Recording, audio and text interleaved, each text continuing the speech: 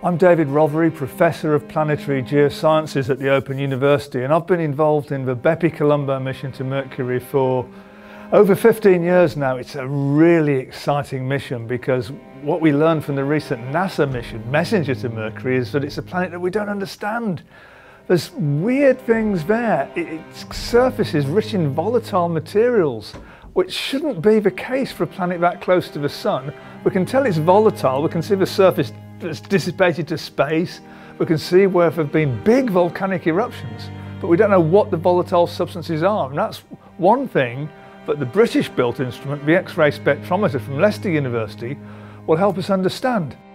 Here at the Open University, we have several PhD students working on geological mapping.